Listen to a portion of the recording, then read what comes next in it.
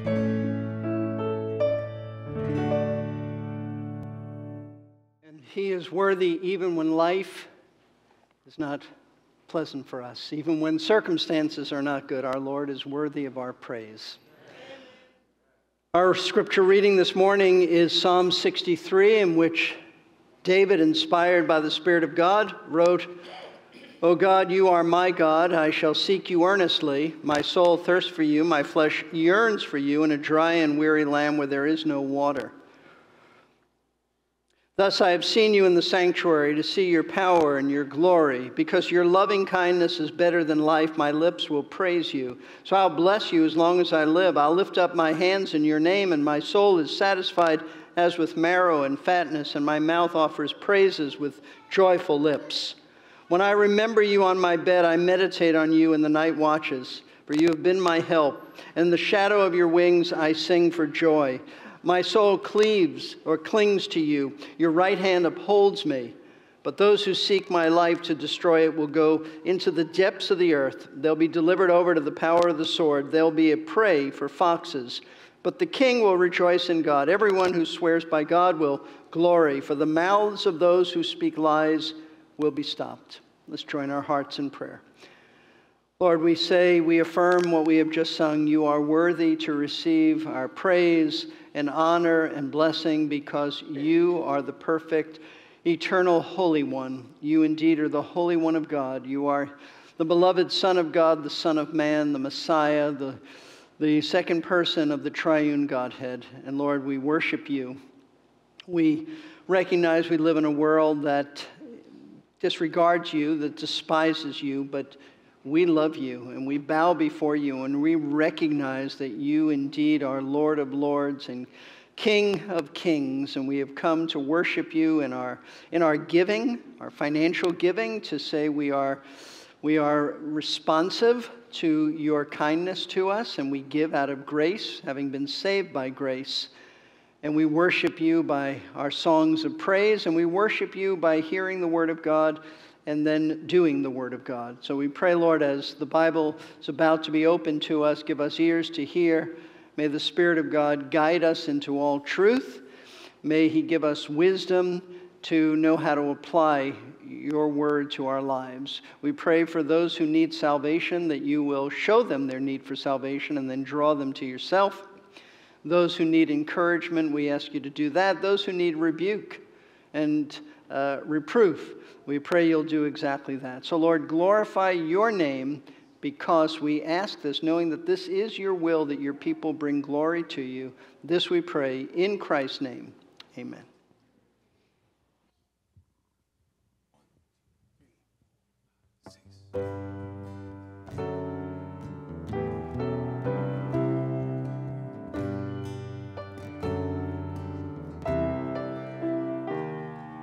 Watching and waiting our whole life through for the moment when we arrive in glory. We'll be standing before His emerald throne. Oh, what a day it will be when all tears are gone and suffering ceased. Perfect new life with no earthly strife, for we finished the race, run to His embrace. Oh, what a day that will be when we've arrived, stunned and surprised, all things resolved in the blink of an eye. No more distractions, no sin left to fight. The first glimpse of Jesus and faith becomes sight.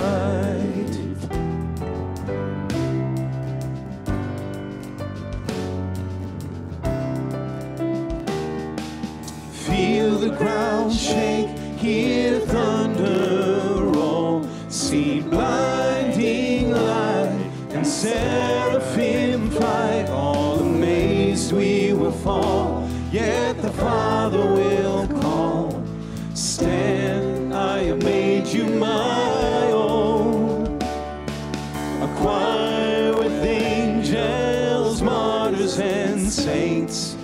sing his praise with no end to the day, shouting holy, holy, holy to Almighty God. Oh, what a song that will be when we've arrived, stunned and surprised, all things resolved in the blink of an eye. No more distractions, no sin left to fight. The first glimpse of Jesus and faith when we've arrived, stunned and surprised, all things resolved in the blink of an eye. No more distractions, no sin left to fight. The first glimpse of Jesus, the first glimpse of Jesus, the first glimpse of Jesus and faith becomes sight.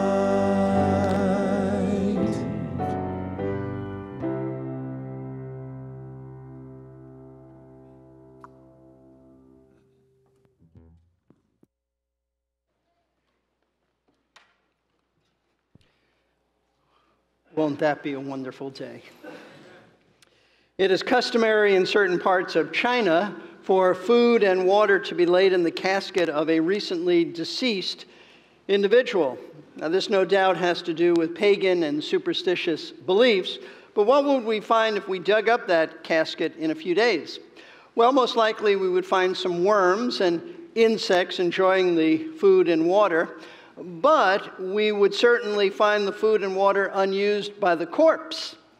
And the reason is obvious. Dead people don't hunger and thirst anymore for anything. Hungering for food, thirsting for water is just something that's uniquely reserved for the living. That's obvious. Likewise, in the Sermon on the Mount, which we began to study last week, Jesus revealed that citizens of his kingdom are marked by a hunger and a thirst for something that is uniquely reserved for them and them alone. No one else craves it. No one else longs for it. No one outside of believers in Christ even have an interest in it, let alone an appetite for it. What do you suppose it is that citizens of the kingdom desire that others don't? Well, here's what Jesus said in the second blessing, commonly referred to as a beatitude, which comes from the Latin word for blessed. He said this in Luke chapter 6, verse 21, "Blessed are you who hunger now, for you shall be satisfied." Now, this doesn't actually tell us what citizens of the kingdom hunger for, so we need to just stop for a moment, take a step back, and think about last week's sermon. As you'll recall from last Sunday's message, Jesus began his sermon by stating, "Blessed are you who are poor, for yours is the kingdom of heaven," the kingdom of God. And what we discovered in our study is that when we look at Matthew's larger account of this very same sermon, we learn that the poor who Jesus had in mind weren't those who were economically poor, but rather those who were spiritually poor. They were poor, as Jesus put it, in spirit. Meaning, those who recognize that they are spiritually bankrupt, that they are spiritually destitute, that they have absolutely nothing in and of themselves that would commend them to God, and that they're only deserving of God's wrath and judgment. Those are the ones who recognize that they are spiritually poor. In other words, Jesus is referring to those who, knowing their sinful condition, their sinful hearts, their utter depravity, they're aware that they have absolutely no resources within themselves to merit God's favor. Excuse me. And that's why Jesus called them blessed. Another word, a synonym for this, would be approved by God. Why? Because knowing that they are spiritually bankrupt, they have believed on Christ for their salvation. They have trusted Christ for their salvation, so that they are now in a right relationship with God, and therefore they are citizens of his kingdom.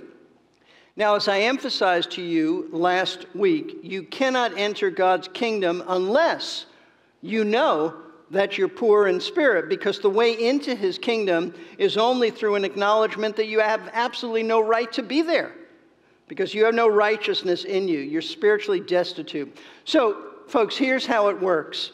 Recognizing your spiritual poverty, in brokenness and repentance, you come to God, seeking his merciful forgiveness through Christ and his sacrificial death on the cross.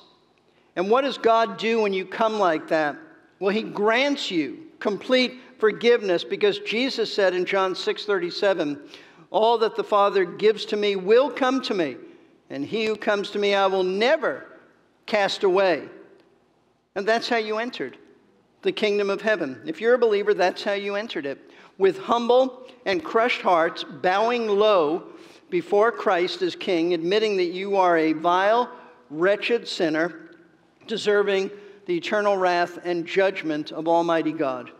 The very moment you repented of your sin and you received God's forgiveness in Christ, God transferred you from the kingdom of darkness, which you had been in all of your life, to the kingdom of his beloved Son, so that you are now, literally, a citizen of Christ's kingdom, and you will be for all of eternity.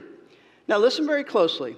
Upon entering the kingdom as a destitute sinner, one of the first things you noticed is that you had new attitudes. Things were changing. New desires, new longings in your heart. Instead of pursuing sin and rebelling against God, which is what you had done all of your life, you now found yourself wanting, even longing, craving, hungering to obey God. Folks, that's exactly why Luke records Jesus stating in his sermon these words, blessed are you who hunger now, for you shall be satisfied. Now, once again, just as we did in the first blessing uttered by Jesus, we have to be careful how we interpret these words, because just as there is no biblical teaching that says that financial poverty is a blessing, likewise, there is no biblical teaching that says being hungry for food is a blessing. However, when we turn to Matthew's longer version of this sermon, we discover that what Jesus was referring to was a spiritual hunger and thirst rather than a physical hunger and thirst. Specifically, he's referring to a hunger and a thirst for righteousness. In Matthew 5:6, we get the fuller statement that Jesus made in his sermon, which is this: blessed are those who hunger and thirst for righteousness, for theirs is the kingdom, or for they shall be satisfied. Now, I want to explain something that's very important, and I think it'll help you to understand why Jesus said these words about hungering and thirsting for righteousness. See, if you are a believer in Christ, just prior to entering the kingdom of God, the Lord did something very special in your life while in the process of convicting you of your sin and drawing you to Jesus Christ. He did a miraculous, supernatural work in your heart, which the Bible refers to as regeneration, commonly known as being born again. It's the same thing. Essentially, what that means is that he implanted spiritual life in you, his life, by giving you a brand new nature. Peter refers to this in 2 Peter 1, verse 4, as being a partaker of the divine nature. The new nature is a divine nature. And as a result of becoming a partaker of this new divine nature, you now find yourself being changed on the inside. Though you still struggle with your sin, as we all do, as a regenerated citizen of the kingdom, you recognize that you do have new and different attitudes than you had before you were saved. You have new desires, you have new ambitions, you have new goals, new values, new morals, and pursuits that you never used to have. And to your surprise, you find that the primary pursuit of your life, what's most important to you now, is the pursuit of righteousness. And folks, that's exactly why Jesus said in this beatitude, blessed are those who hunger and thirst after righteousness, for they shall be satisfied. Now, I find this fascinating. It's fascinating because the very thing that is a rebellious, bankrupt sinner that we once lacked and we had absolutely no interest in, righteousness, now we hunger and thirst for it. We can't get enough of it. Prior to our conversion, righteousness was just a non-issue in our lives. We didn't care about it. We weren't interested in it. But as citizens of the kingdom, as I said, we just can't get enough of it.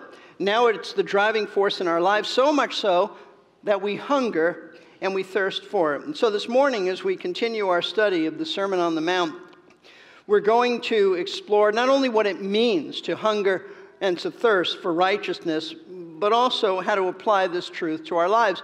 And to do this, I'm going to ask 3 questions, which I will proceed to answer from the text and other scriptures to bring out the meaning of our Lord's words. With the first question being this: what kind of righteousness was Jesus referring to? Now, it's obvious that the key word in our Lord's statement is the word righteousness. Unlock the meaning of this term as the Lord was using it, and you'll understand what Jesus was talking about. Now, in Matthew's version of the Sermon on the Mount, this is the first time that righteousness comes up in the sermon. But it's not the last time, because this concept of righteousness is one of the major themes found throughout the Sermon on the Mount. You don't see this in Luke, you do see it in Matthew. For example, Matthew chapter 5, verse 10. Jesus said that Christians are persecuted for the sake of righteousness. From Matthew 5:20, we learn that true righteousness has to go beyond the external trappings of religious behavior that the Pharisees had. It's something that's internal. It stems from proper motives. Jesus said your righteousness has to exceed the righteousness of the Pharisees. In Matthew 6:1, Jesus warned us not to practice righteous deeds in front of others to be noticed by them so that they'll think highly of us. And in Matthew 6:33, Jesus said that pursuing righteousness and not material good should be the first priority of our lives. That very famous statement, seek first the kingdom of God and his righteousness, and all of these things will be added unto you. So it's very clear from these verses in Matthew's version of our Lord's sermon that righteousness plays an important role in the believer's life. Therefore, it's critical that we understand exactly what Jesus meant by this term righteousness. After all, you really can't hunger and thirst for righteousness if you don't know what it is. So to begin with, we need to understand how Jesus was using this term righteousness. You see, when the Bible speaks of righteousness as it relates to people, it can mean one of 2 things, depending on which kind of person it has reference to. First of all, there is what we call legal righteousness. This is the righteousness needed by all unbelievers. And the reason for this is because every individual born into this world is a sinner without any righteousness of their own. That's why Paul said in Romans chapter 3, there is none righteous, no, not one. Therefore, an unbeliever's greatest need is for this legal righteousness in order to stand before a perfectly holy God and not be condemned for our sins. Based on what Scripture teaches, theologians have a name for this kind of legal righteousness. They refer to it as imputed righteousness, which simply means that the moment a person trusts Christ for salvation, God legally imputes or reckons or credits, the same thing, Christ's righteousness to that individual. Paul wrote of this imputed righteousness in 2 Corinthians 5:21 when he said these glorious words. He made him, that is Jesus, who knew no sin, to be sin on our behalf, so that we might become the righteousness of God in him. Now, the biblical name for this legal transaction, this legal righteousness, this imputed righteousness, the biblical name for this is justification, which means that God declares the guilty sinner righteous in his sight.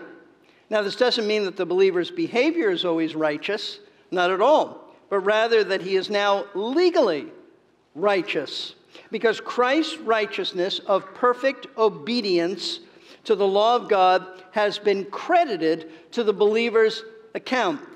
Now, understand, this isn't something that we feel. It isn't something that we subjectively experience. It's something that God does on our behalf at the time of our salvation, and he does it unbeknownst to us. The Apostle Paul actually devoted the main portion of his letter to the Romans to address man's need for objective legal righteousness. And he wrote about his own experience with this imputed righteousness. He said this in Philippians 3:9, speaking of himself, "and may be found in him, not having a righteousness of my own derived from the law, but that which is through faith in Christ, the righteousness which comes from God on the basis of faith." Paul recognized eventually that all of his good deeds, all of his Pharisaical observances were not righteous at all. He needed the righteousness of the Messiah to be put on his account, and he got it the moment he trusted Christ for salvation. Sadly, though, many religious Jewish people in Paul's time were not saved like he was. Though interestingly, many Gentile pagans were. Paul writes of this in Romans chapter 9, starting in verse 30. He says, "What shall we say then? That Gentiles who did not pursue righteousness attain righteousness, even the righteousness which is by faith. But Israel," meaning the Jewish people, "pursuing a law of righteousness, did not arrive at that law." Why? Because they did not pursue it by faith, but as though it were by works. They stumbled over the stumbling stone, just as it is written, "Behold, I lay in Zion a stone," this is Christ himself, "of stumbling, a rock of offense, and he who believes in him will not be disappointed." See, most Jewish people of the first century, they failed to attain God's righteousness because they sought to establish their own righteousness. How? By trying to keep the law of Moses, and more often than not, trying to keep man's interpretations of the law of Moses. And I say this because there are many people today, especially religious people, people who regularly go to church, who are still trying to do the same thing. They think that by attempting to live by the Ten Commandments, by attempting to live an upright moral life as a good citizen, that they will somehow attain to a level of acceptable righteousness before God, and he'll say, "You're wonderful, let me let you into my kingdom." But God says, as I said before, there's none righteous, no, not one. All have sinned and come short of the glory of God. That is the standard of his perfection. And that's why the only way that we can be right with God is by legally having Christ's righteousness imputed to us. And that comes by faith, trust in Christ's death, and Christ alone for our salvation. See, though we are guilty of disobeying God's moral laws, Jesus Christ perfectly obeyed them. That's why he's worthy to receive all praise and glory, and none of us are. He obeyed the law of God perfectly, and the moment we turn to him for our salvation, not only does God completely forgive all of our sins, but he declares us that we are righteous in his sight. We are as righteous in his sight as Jesus Christ is, because he has mercifully imputed Christ's righteousness to our account. Now, folks, that is legal righteousness. Christ's perfect righteousness placed on the account of a sinner who has trusted him for salvation. It is the very foundation of the gospel because it is the most important need that every unbeliever has. However, as essential and as critical as imputed righteousness is, it is not the type of righteousness that Jesus was referring to in his statement about hungering and thirsting for righteousness. See, the type of righteousness that Jesus was talking about in the Sermon on the Mount, note this, he's referring to practical righteousness, a moment-by-moment inner desire stemming from a regenerated heart and life, a transformed heart and life, to live in conformity to God's righteous will as revealed in his word. And this type of righteousness pertains only to believers and not unbelievers at all. They're not interested in this. Now keep in mind, as you learned last week, those Jesus was referring to, who said they were blessed or approved by God, they're believers. That's who he's talking about. They're citizens of his kingdom.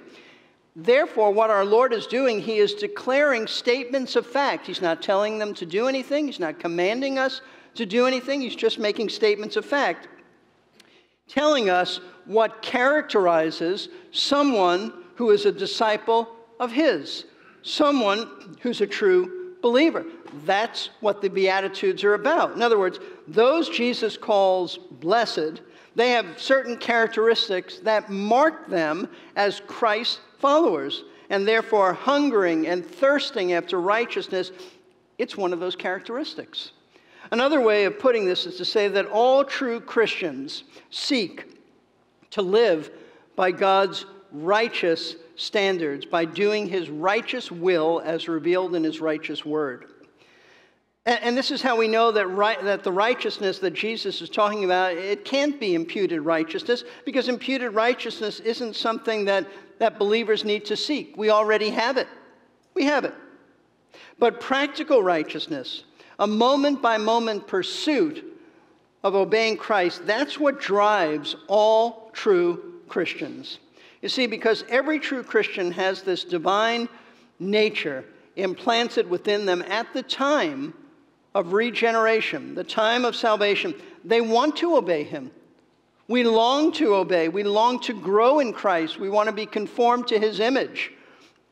In fact, a desire to obey the word of God, that's one of the ways that God assures us that we've been saved. If you struggle with assurance of salvation, you need to read 1 John, because in 1 John, the whole letter is about how you may know that you have eternal life. There are certain objective things that you can look at in your life to see, do I follow this? Do I behave like this? Do I have this attitude? Do I love people? Do I obey? If these things are true in your life, John says, inspired by the Spirit of God, then you can know that you have eternal life. And one of the things he says is found in 1 John chapter 2, starting in verse 3. By this, notice he says, by this we know that we have come to know him. By this we know that we're saved, if we keep his commandments. The one who says, I've come to know him, and does not keep his commandments is a liar, and the truth is not in him. But whoever keeps his word, in him the love of God has truly been perfected. By this we know that we're in him. The one who says he abides in him ought himself to walk in the same manner as he walked. Now, this needs some explanation. John says that we know that we have come to know Christ. We know that we're saved if we keep his commandments. It's important to understand John is not saying that the only way you can have assurance of salvation is if you keep perfectly his commandments, because nobody keeps perfectly his commandments. And we know that that can't be what John is saying, because just prior to this, if you look back at 1 John chapter 1, verses 8 and 9, John said this, if we say that we have no sin, we're deceiving ourselves, and the truth is not in us. If we confess our sins, he's faithful and just or righteous to forgive us our sins and to cleanse us from all unrighteousness. Now, he's talking here, just the verses leading up to the one about keeping his commandments. He's talking about the normal experience that every single Christian has. We sin, we hate our sin, we repent, we confess our sin, and sometimes we do it again rather quickly. But we go through the process. We confess our sins and we receive his cleansing forgiveness. So John couldn't possibly be referring to perfect obedience as the way to have assurance of salvation when he's just said that the normal experience for all of us is that we sin. So here's what helps us to understand what John is talking about, and this will help you in assurance of salvation. For some, it may be startling to realize, I'm not saved. So listen closely.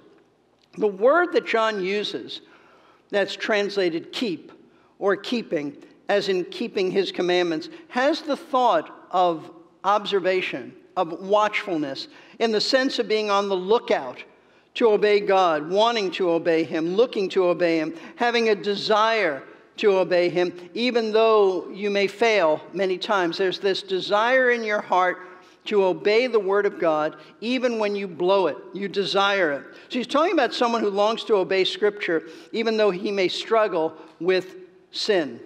Now, if you are never, and I mean never, interested in obeying God's word, if the Bible just doesn't matter to you, you hear what God says and you go and you just disregard it, it doesn't have any impact on your life, then you have never been converted. That's what John is saying. Because those who know Christ, because of this new nature within them, they want to obey him. That's the mark of being a true Christian, the mark of someone who's a citizen of Christ's kingdom. Even though you may struggle with sin, you still desire to obey him. If you don't have this desire at all, you're not a Christian. If you have this desire to obey him, you are a Christian, because it is the evidence of a new divine nature having been implanted in you. You see, having entered Christ's kingdom, we are not content to simply be in the kingdom, be saved, on our way to heaven. We want something more. We want to follow Jesus as closely as possible. We want to know him better. We want to obey him. We want to walk as close as we possibly can in fellowship with him. We want to live by his truths. We want to submit to his authority in our lives. This desire for obedience, this desire for spiritual growth, this desire for spiritual intimacy with Christ then becomes the driving force of our lives. And folks, that's essentially what it means to hunger and thirst after righteousness. Here's what Dr. Martin Lloyd-Jones, how he explained it.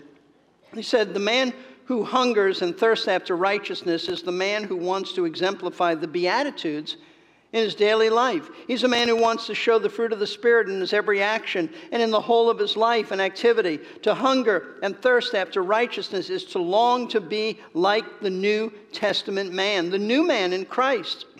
That's what it means, that the whole of my being, the whole of my life shall be like that. Now note this carefully.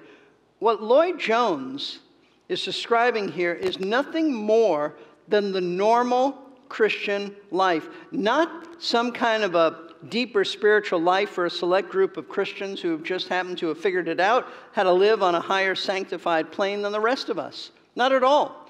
This is the way it is for every Christian, so that all who come to Christ as bankrupt sinners with no righteousness of their own, they are transformed by the Lord into those whose main goal in life now is to obey his righteous commands. This is a critical truth, folks, for us to understand. I'll tell you why. The reason being is that there is a dangerous teaching held to by some within evangelical circles that says that, yes, you can have Christ as Savior, but you don't have to submit to him as your Lord. In other words, yes, you must trust him to save you, to take you to heaven, but it's optional if you want to obey him here on earth. It's optional. But friends, that statement by Jesus, what Jesus is teaching here in the Sermon on the Mount, he's teaching just the opposite of that. Jesus says that if a person is a genuine citizen of Christ's kingdom, then his life will be characterized by a pursuit of obedience to God's word. Remember, he's not commanding us to do anything here. He is simply stating it as fact. Now listen, until a few years ago, this truth that believers are marked, that all believers are marked by a desire to obey God's word, it was held to by virtually all who have embraced orthodox biblical Christianity. Here's just a sampling of how a few respectable Bible teachers in different countries have reacted to the erroneous view that obedience doesn't have to characterize a Christian. First of all, there's contemporary English Bible teacher John Blanchard, who wrote these words: "To say that a person can be converted without being changed is not merely bad theology, it is gobbledygook." Let me translate gobbledygook for you. It's similar to the great English expression, mumbo jumbo. In Americanese, we would say nonsense, gibberish. He's right. In the late 1800s, Charles Spurgeon, he wrote in one of his books on evangelism these words: "Another proof of the conquest of a soul for Christ will be found in a change of life. If the man does not live differently from what he did before, both at home and abroad, his repentance needs to be repented of, and his conversion is a fiction."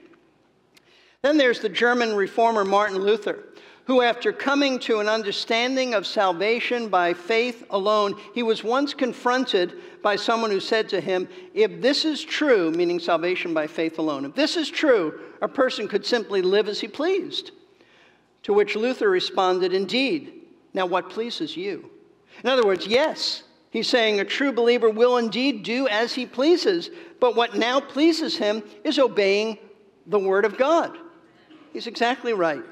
Now, as I said earlier, if it's not your earnest desire to please God by obeying His word, then you need to recognize that you have never been converted. I'm not talking about struggling. I'm talking about you don't have a desire at all. You've not been converted. You need to examine your heart. You need to come to faith in Christ.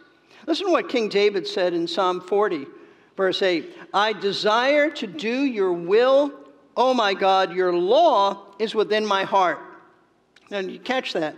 David said that the reason he desired to do God's will was because God had written His law in David's heart. In other words, David was given a new heart, a new nature that made him now inclined to obey God's law. This is an Old Testament reference to regeneration. The word is not used here, but this is what he's talking about. That new nature, that change of heart God gives us. He gave it to believers in the Old Testament. He gives it to New Testament era believers today. And that's why we desire righteousness, just like David did. Now, going back to the statement Jesus made in His sermon about righteousness, I want you to notice something important. I want you to notice that Jesus didn't say that citizens of His kingdom merely want righteousness. He said that they hunger and they thirst for righteousness. That leads us then to ask a second question, simply this: what does it mean to hunger and thirst for righteousness? We know He's talking about practical, moment-by-moment, daily obedience. But what does it mean to hunger and thirst for righteousness? Notice that our Lord purposely conveyed this statement about righteousness in words that were intense and extreme. You see, to hunger for food and to thirst for water, these were concepts that our Lord's first century Jewish audience, those listening to Him on that hill that day near the Sea of Galilee, they were very familiar with a need for water, a need for food. Unlike most of us who think of hunger as missing a meal or two, these people were very poor, and they often lived on the border of starvation. And living in a hot and dry climate, with water being very limited and in short supply, they knew what it was like to need a drink just to survive, just to stay hydrated. In fact, a little later in Matthew's version of the Sermon on the Mount, the Lord will directly address the anxiety that these folks had over wondering if they had enough food and enough water. He'll say in Matthew 6:25, "For this reason I say to you, don't be worried about your life as to what you'll eat or what you'll drink, nor for your body as to what you'll put on." See, hungering and thirsting was something that they were quite anxious over, because they did hunger, they did thirst. It was a way of life to these people. They didn't know if they were going to have enough food to survive. They didn't know if they were going to have enough drink to make it. They often found themselves desperate for food and water. And it's in those terms of desperation that Jesus said that citizens of His kingdom long for righteousness, so much so that He compared the desire of His people that they have for righteousness with the intense longing that a starving man has for food, a dehydrated man has for water. The Bible refers to this kind of spiritual longing in a number of places, and it's in these places in Scripture that help us to understand exactly what it means to hunger and thirst for righteousness. Listen to David as he cries out to God in Psalm 42, verses 1 and 2. As the deer pants for the water brook, so my soul pants for you, O God. My soul thirsts for God, for the living God. Again in Psalm 63, verse 1. O God, you are my God. I shall seek you earnestly.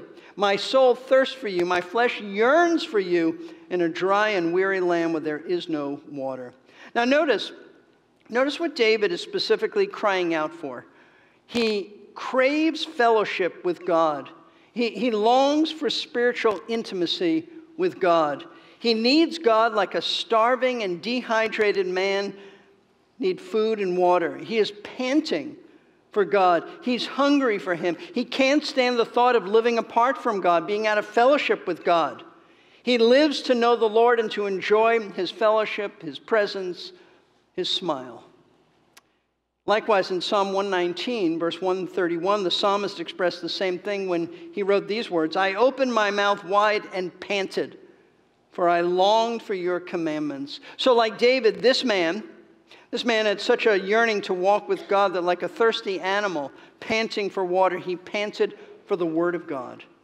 Now, folks, this is what Jesus means by hungering and thirsting for righteousness. He isn't referring to a half-hearted effort to obey his word when it's convenient for you. He's saying that true believers can't live without him. They have to fellowship with Christ. They have to obey him. They have to live for him. That honoring him is the priority of their lives. That they demonstrate all of this by pursuing righteousness like a starving man pursues food. Now, the question is this your heartfelt desire? Does the thought of not being in fellowship with Christ, even for just a little while, bother you more than anything else? Do you long to honor him? Do you long to obey him with your life? Do you even think about that? The Apostle Paul spoke of this as his own experience in Philippians 3:10 when he said, "Oh, that I may know him and the power of his resurrection and the fellowship of his sufferings, being conformed to his death." Here's Paul crying out years after coming to Christ, "Oh, that I may know him." Paul longed to know him better.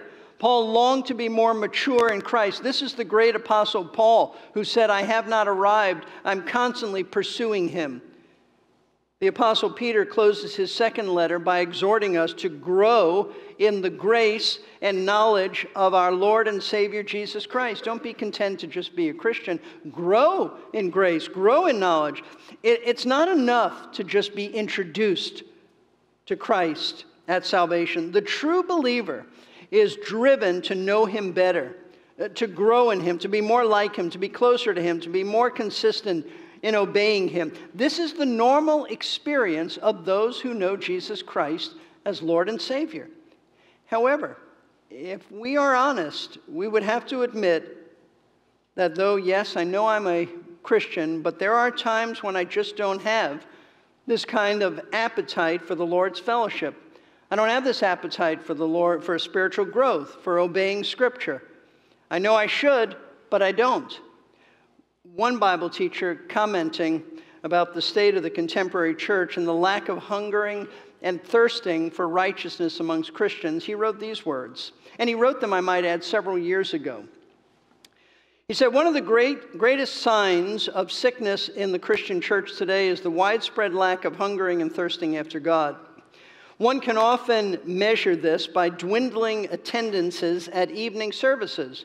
Many churches have dropped an evening service altogether because of a lack of interest. Surely, this lack of appetite is a sign of sickness.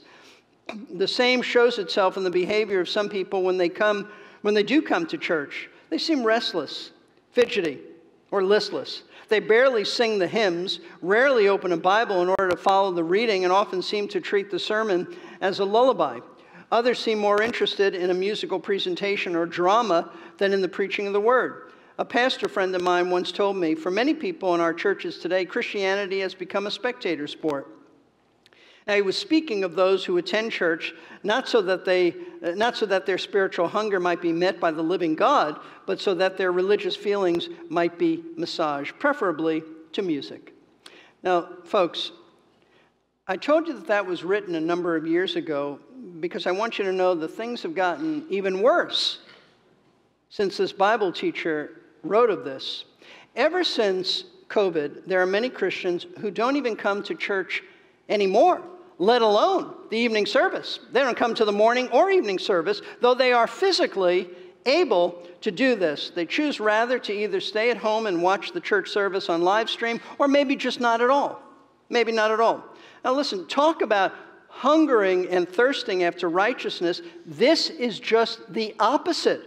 It's blatant disobedience to Christ, to one of the most basic commands of the New Testament. This is not graduate school commands. This is elementary school. Be in church. This is basic. It's clearly commanded in the New Testament to gather with other believers on Sundays in church. It's not a debatable issue. People aren't arguing about this. There isn't someone who says, well, I have a different interpretation. Everybody agrees this is what it means when the writer to the Hebrews says in Hebrews 10, verses 24 and 25, let us consider how to stimulate one another to love and good deeds, not forsaking our own assembling together, as is the habit of some, but encouraging one another, and all the more as you see the day drawing near. God doesn't present attending church as an option. Folks, it's a command from him. Don't forsake assembling yourselves together. I don't know how we can make it any clearer. To not do this when you are physically capable of doing this, it is just brazen disobedience. It is completely contrary to what our Lord is teaching, that we should hunger and thirst after righteousness. Now, maybe this lack of obedience in general, not just church, but in general, that Jesus is talking about, maybe it describes your life now, but it wasn't always this way. You once, as you look back at your life, you once had a craving for him in the past, but now your appetite has diminished. Looking back at your life, you remember when you first came to Christ, you couldn't get enough of Jesus. You couldn't get enough of his word. You devoured it. As Kent Hughes puts it, he said, you were joyously desperate for the things of God. But not anymore. Your spiritual appetite is so small these days, and the question is why? And more importantly, how can you get this appetite back for him? Well, Peter tells us how to get this appetite back. If you look at 1 Peter chapter 2, here's what we read in verses 2 and 3. Like newborn babies, long for the pure milk of the word, so that by it you may grow in respect to salvation, if you have tasted the kindness of the Lord. Now, in these two verses, Peter addresses those who have tasted the kindness of the Lord. And what he means by this is that at salvation, you tasted God's grace and mercy in Christ. You tasted it. You were introduced to Christ. You came to faith in Christ. However, to go beyond tasting so that you grow spiritually, so that you mature spiritually, Peter tells us that we need to crave God's word with the same kind of intensity that a newborn infant longs for its mother's milk. But watch this. Just prior to saying this, Peter reveals in verse 1 why some believers don't have this kind of spiritual intensity and hunger anymore. Why their appetite is not there.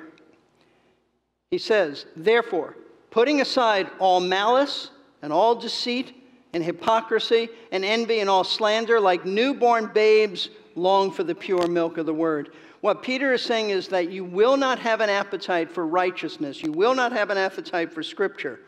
You will not have an appetite to follow Christ if you are constantly feeding on sinful thoughts, sinful attitudes, sinful deeds. In other words, you need to remove the spiritual junk food from your diet, and then you'll get your appetite back. He's talking about repenting. Get rid of that stuff. Lay it aside. Whatever stinky attitude you have towards somebody or towards something, get rid of it. Repent of it. Whatever thing you're doing that's wrong, that you know is wrong, like not attending church when you're capable of it, lay that aside and do what's right. And when you do that, your appetite will come back. You'll have a hunger. You'll have a thirst. So what this simply means is that there are sins that you need to repent of. Turn from them. Forsake them. Establish new patterns of thinking and new patterns of living. As I said, when you change your spiritual diet by laying aside sinful junk food, your appetite for righteousness will come back. So the question is, what do you need to lay aside? What sinful thoughts have you been feeding on? What sinful attitudes? What sinful behavior? Forsake them and return to longing for the pure milk of the word. It is sin, and sin alone, that keeps you from having a hunger and thirst for righteousness like you should. So, what have we learned so far? We've learned that citizens of the kingdom, they do hunger and do thirst for daily practical righteousness. We've learned that this hunger, this thirsting, comes by seeking spiritual intimacy, closeness with the Lord, and that if you don't have an appetite for this, it's only because you've allowed sinful attitudes and behavior to enter into your life. And this brings us then to our third and final question. What is the result of hungering and thirsting for righteousness? Now, Jesus very plainly said that those who hunger, those who thirst for righteousness, he said, would be satisfied. What does he mean by that? Well, the Greek word that is used here for satisfied was a word often used in other Greek literature of fattening animals, fattening them up with food so that they couldn't eat anymore. What we would say is they're stuffed. In other words, the thought here is that those who hunger and thirst after righteousness will be completely, fully satisfied, meaning that those who long to be close to Jesus, those who long to fellowship with Jesus, those who long to be in submission and obedience to Jesus, you'll be fully satisfied with Jesus. Our Lord, if you recall, he told the Samaritan woman in John chapter 4, verse 14, "Whoever drinks of the water that I shall give him shall never thirst, but the water that I shall give him shall become in him a well of water springing up to eternal life." Never thirst. Listen, there is a satisfaction of soul that only Jesus Christ can give. He gives it to us initially at our conversion, and then he keeps giving it to us as we keep seeking him and growing in him. But here's the strange thing. It's one of the oddities of the Christian life. It's this: though Jesus satisfies you, you still keep hungering and thirsting for more. That is a paradox. A paradox is an apparent contradiction, but it's not a contradiction. This is a paradox. How can you experience hunger and satisfaction at the same time? But you can, and you do. It's similar to eating your favorite food. You can eat it until you're completely satisfied, yet, there's always a yet there. Yet, even though you are full, you're satisfied, you still have a taste for that food. You still want more because you find that food so enjoyable, so satisfying, it makes you want more. In the same way, those who hunger and thirst for righteousness, they find it so satisfying, they want more of it. Listen, if you're a citizen of Jesus Christ's kingdom, someone who's truly been converted, then you will hunger and you will thirst for him, and he will satisfy you. He says in his word, Psalm 107, verse 9, "For he has satisfied the thirsty soul, and the hungry soul he has filled with what is good." He does satisfy. But if you're not one of Christ's followers, I'm telling you, you will never be satisfied. There'll never be satisfaction in your soul until you come to faith in Christ. Financial success will never satisfy your soul, no matter how much money you have. Physical pleasures will never satisfy your soul. Success in school, success in business, a career will not satisfy your soul. Achievements on the athletic field, as exciting as those might be, they will never satisfy your soul. Even meaningful relationships, as important as those are, they'll never satisfy you, truly satisfy you. It's only in knowing Christ and in growing in Christ that you will find ultimate satisfaction. So make sure that you're a citizen of Christ's kingdom. Examine your life to see, do I really care about righteous obedience to Christ? Do I really desire this? Listen, if you know that you're doing things that are wrong, you know that they're wrong, you know that they displease the Lord, and you don't care enough to change, then you're not a true believer. True believers make those changes. They repent. You may have made a profession of faith in Christ. You may have made it years ago.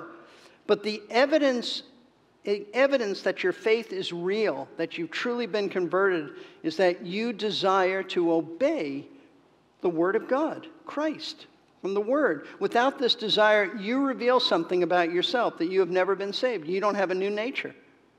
You just have an old sin nature, and all that old sin nature wants to do is sin.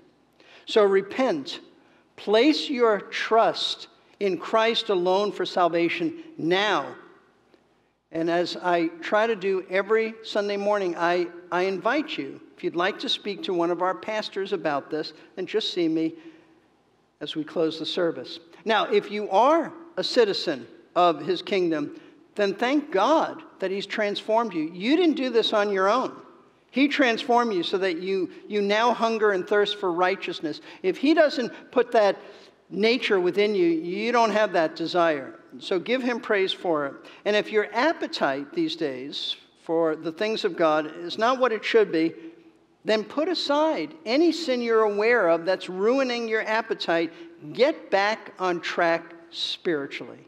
You can do it. If you're a believer, God has given you the power to do it. So do it. Let's bow for prayer. Father, we thank you for these critical words. And Lord, as we have examined them and unfolded them and looked at them from so many different angles, we pray that your word would have an impact on our lives. I pray, Lord, for those who have perhaps thought that they are Christians, but they don't have any interest in the things of God. They don't care about obeying you. I pray that they will be honest with themselves as they examine their lives and that they will realize that they're not saved. And I pray that they will come to faith in you, that you'll draw them to yourself. And Lord, for those who they're disobedient, for those who could come to church in particular but have chosen not to, I pray you'll convict them of sin, that this is wrong. And I pray that they'll make no excuses, but they'll start even next week returning. I pray, Lord, for those who have other sins in their lives, attitudes, actions, behavior, words perhaps.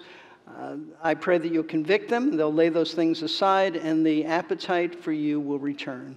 And Lord, for all of us, give us a deeper longing than ever before to know you, to be in fellowship with you, to be as intimate with you as we possibly can. All of this we pray in your name, Lord Jesus. Amen.